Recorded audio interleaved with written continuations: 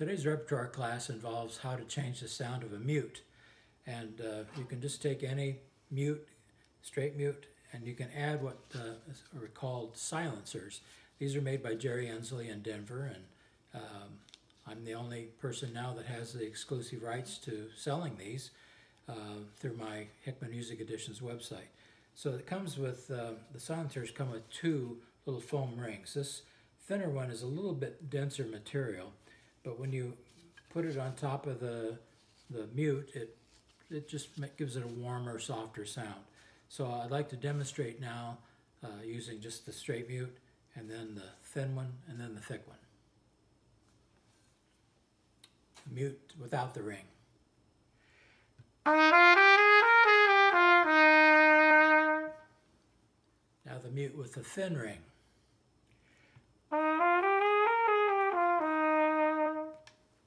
Now we'll use the thick ring.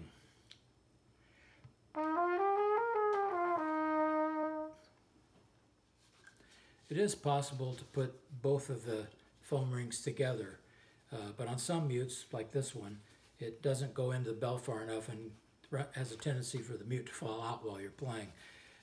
But with some mutes that will work.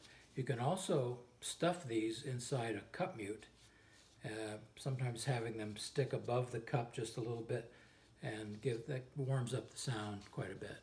It's worth experimenting with. Thank you very much.